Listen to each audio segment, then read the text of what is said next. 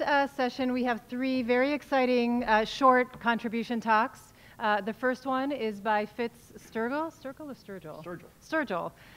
And he'll tell us about his work in the CAPEX lab. Thanks.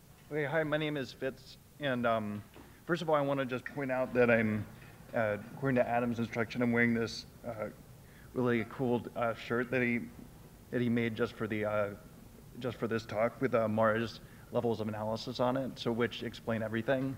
So I want to point that out. And also, I'm looking for a job this year, and I like scientific discourse and long walks on the beach. So, today I'm going to tell you a story about two different neuromodulatory populations. Mainly acetylcholine neurons, but also dopamine neurons. And of course, these neuronal populations are distinguished by their widespread projections across the brain. So dopamine neurons project mainly to striatal and frontal cortical areas, whereas cholinergic neurons project across the entire span of neocortex. And we know a bit about the function of the cholinergic system. It can reconfigure cortical circuits. So I'm showing here some work by Richard Mooney showing that activation of cholinergic neurons can rapidly activate cortex. And work from Yang Dan and others has shown that it can lead to cortical desynchronization, which can influence cortical coding. And it's also been shown to be a powerful modulator of synaptic plasticity. And in terms of higher level brain functions, cholinergic neurons have been implicated in arousal, attention, learning, and memory. But in part due to methodological difficulties, there are not a whole lot of, there are very few recordings in vivo from cholinergic neurons. And so I want to pose the question today of what does acetylcholine signal to the brain? And in other words, what are the what are the principles that govern the underlying spiking activity of cholinergic neurons? So Balazs Hangya, a former postdoc in the lab, was really the first to record from identified recordings from cholinergic neurons in vivo, and he used a trick called optogenetic tagging to do so. And what he found was quite surprising. He found that cholinergic neurons were activated both by reward and punishment, which was somewhat contrary to some of the previous notions of what people thought that cholinergic neurons did. And these responses were fast, precise, and reliable. And furthermore, he found that the responses of cholinergic neurons to reward were actually modulated by surprise. And so these characteristics are actually reminiscent of what one would expect from the dopaminergic system. And so this led us to formulate the following hypothesis, which is that cholinergic neurons provide a signal that conforms to an unsigned reward prediction error signal.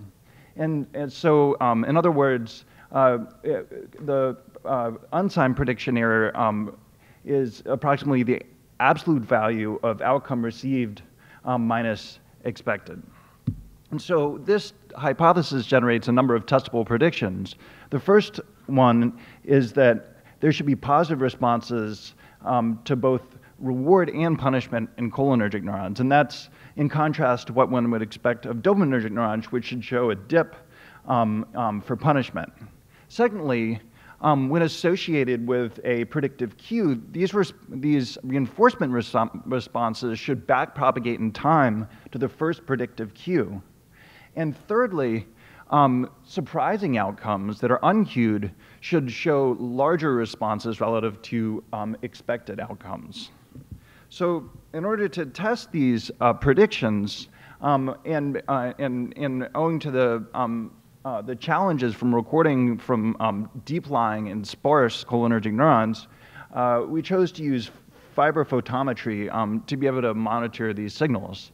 And what fiber photometry is basically like one pixel imaging. So you implant an optical fiber, and then you use a genetic trick to express a calcium indicator in the cholinergic neurons. And that allows you to record from these deep neurons and gives you a population measure of activity. And it also has it's also very well suited for doing chronic recordings because you can record stably from the same population over days. And we also used and then to test the prediction, we used an odor-cued probabilistic outcome task. And in this task, there's two odor cues that have, one has a high value and one has a low value. And the value is imparted by the relative probabilities for reward, punishment, or just a neutral tone. And so on cued trials, the odor precedes the outcome by a 2-second delay period, and then there's also thrown in there a small proportion of totally uncued trials. And what you can see from the animal's behavior is that the animal will develop anticipatory licking that is higher for the high-value odor cue relative to the low-value odor cue. And we interpret this anticipatory licking as indexing expectation of value. And so we find that cholinergic neurons show different responses than dopaminergic neurons. Their dopamine neurons are activated by reward, but they show a dip with punishment, whereas the cholinergic neurons, as measured using photometry, show activation both by reward and punishment. And this is consistent across mice. And we also find that these reinforcement responses backpropagate to the predictive cue. So what I'm showing on top is the photometry responses, and you can see that that they're higher for the high value cue than they are for the low value cue. And by comparison to a histogram showing anticipatory licking, you can see that this cue response of the cholinergic neurons, it actually precedes anticipatory licking. And again, this is consistent across mice. And so therefore, the chat neurons provide predictive cue responses that track expected value. Thirdly, we looked at whether the outcome responses were modulated by expectation, and we find that that this is indeed the case. Just from this example on the left, you can see that the responses to a uncued or poorly predicted reward delivery are larger than they are for the from the more strongly predicted reward delivery that follows the high value cue. And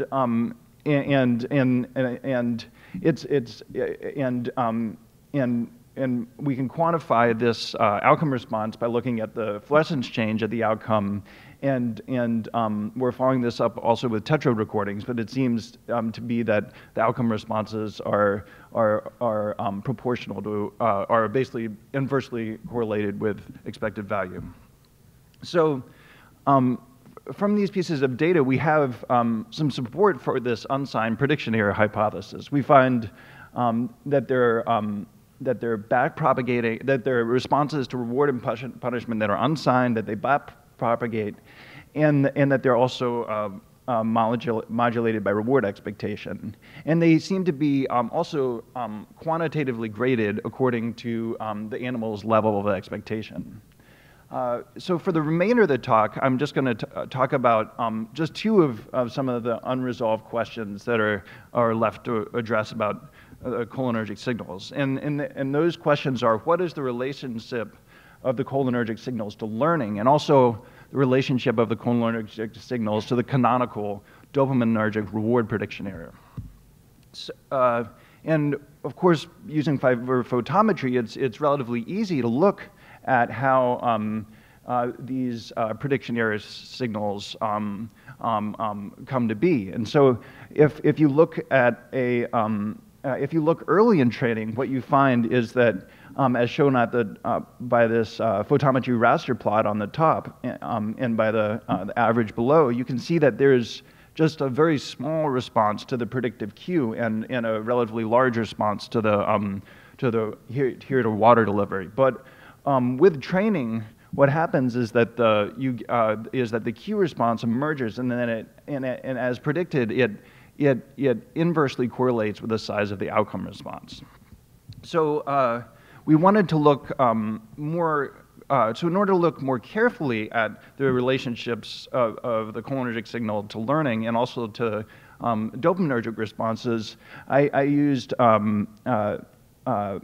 dual fiber photometry in order to be able to simultaneously record from these two populations in the same animal. And here I'm using different colors of calcium indicator to be able to separate the basal forebrain cholinergic signals from the neighboring dopamine axons that course towards the nucleus accumbens. And then I use a reversal learning task in which, again, there's two odors. One is termed the CS+, and that is the odor that is currently rewarded, whereas the other odor is either punished or nothing happens at all. And so then I can switch the contingencies of these of the task and then see how the cholinergic system responds. And what we find is that the cholinergic signals seem to adapt remarkably quickly. So on the left is just a raster plot showing licking, and on the horizontal line is the reversal point. So the top, and what I'm showing is always the rewarded CS+ odor. And what you see is that the animal shows anticipatory licking to the original CS+ odor, and then at the reversal point, there's for a number of trials, the animal doesn't lick in anticipation because it doesn't understand the new contingency, but it's able to learn the new contingency remarkably quickly, and within a handful of trials, it develops anticipatory licking again. And if you look in the middle at the cholinergic signals, you see that that there's the cue response of the cholinergic neurons, and yet very quickly is regained following the reversal. And you can also look to see what happens in the dopaminergic neurons, and you see that they too are regained, but at least in this example, it doesn't look like it happens as quickly as in the cholinergic neurons. And you can also look to see sort of like the dynamic prediction error across the reversals in terms of the outcome response. And so if you just look at the first initial trials following the reversal, you see that outcome responses are magnified for both the cholinergic and the dopaminergic neurons. And so final bit of data that I'll close with is to just quantify the speed at which the cholinergic response to the odor cue and the dopaminergic response to the odor cue adapt across reversals. And I should say that this data is somewhat preliminary, but at least across 2 mice and 9 reversals, it supports the idea that cholinergic neurons seem to be adapting remarkably quickly. So on the left, I'm just showing the same odor and showing basically what happens to the same odor as it suddenly becomes the CS+ cue. And you can see that the size of the response goes from near 0 to sizable, and it occurs, within. It seems to ascend within just a handful of trials. And on the right side, what I'm plotting is odor A followed by odor B, but they're both the CS+.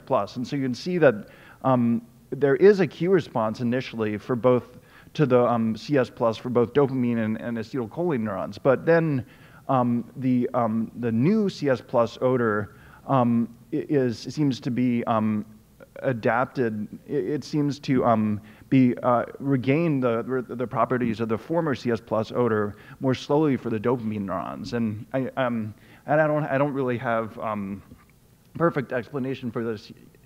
I need to think more about exactly why this might be, but perhaps because maybe there's some cost to unwinding synaptic weights for a signed prediction error signal relative to an unsigned prediction error signal. So I'll just conclude by saying that cholinergic neurons seem to signal an unsigned reinforcement prediction error signal, and that it's complementary to but distinct from dopaminergic RPE. And it seems that both in terms of onset latencies and also in terms of plasticity, speed seems to be a distinguishing feature of this signal. And we speculate that it may serve as a cortical teaching signal that may work alongside dopaminergic RPE. So thanks a lot. I'll take any questions. Oh, yeah.